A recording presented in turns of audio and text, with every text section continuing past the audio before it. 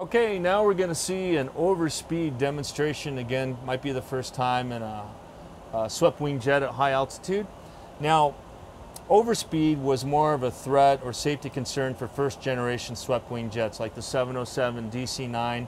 The NG wing here is designed very safe. It's been certified well into VVO and VMO, but we always honor speed limits. So in the event we get a speed limit inadvertently into VMO or VVO, it's an automatic logbook entry. But the point here is the airplane flies just fine. It's not as big as a safety threat where we're going to have mock tuck or uncontrollable dive like we might 40 years ago with the first generation swept wing jet. So most likely we'll see an overspeed condition during mountain wave conditions or high altitude cruise next to a jet stream or turbulence. So as pilots, we always want to be aware of the threats out there. If we have some forecast turbulence or mountain wave ahead of us, we might want to slow down from our econ speed. So right now at FMC speed, our econ is just about 7.9, and we don't have a whole lot of margin before VMO right there. The limit right now is 0.82, and where you get into anything more than a visual inspection of the wing is exceeding Mach 839. So there's quite a bit of protection there.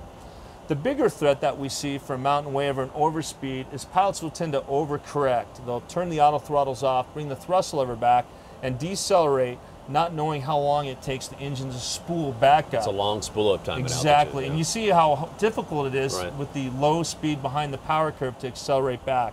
So the flight handbook says for an overspeed, if you can manage it ahead of time and bring back your mock up here, intervene, that's just fine. Okay. If you do get an overspeed, we highly recommend that you stay on the autopilot and the auto throttles. Okay. Select a slower speed, and if you need to use a little bit of speed brake to bring it back below the speed limit, then that's what we want to do. So let's say that I did turn off the auto throttles. What's about the maximum I want to bring back the N1s? Well, that's a good point. Certain conditions, they actually tell us by procedure to turn the autopilot and the auto throttles off. Right. In the event we had an upset or a high altitude stall, autopilot, auto throttles are going to come back.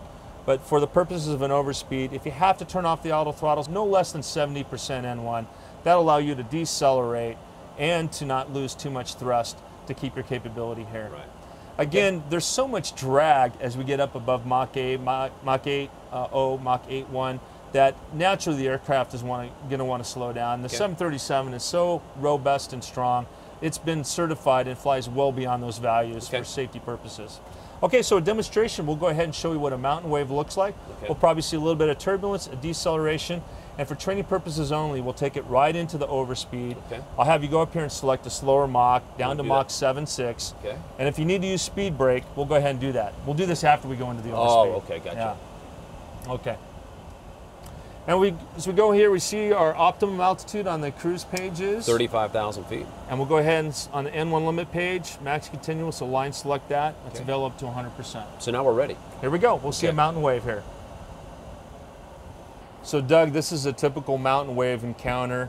For training purposes only, I'm going to have it go all the way into the overspeed so we can practice our procedure. Looking at our max continuous, we set that.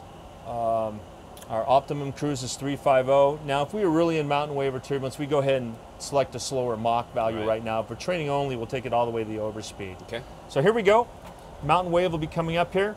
We see typical indications on the speed tape where the airspeed's bouncing around a little bit of turbulence.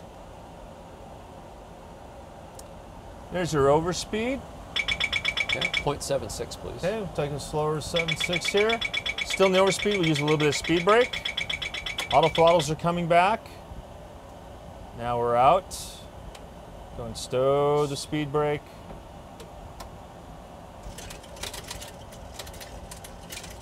And there we are. We give yourself a little bit more margin there at Mach 7.6. A little high speed and a low speed protection there.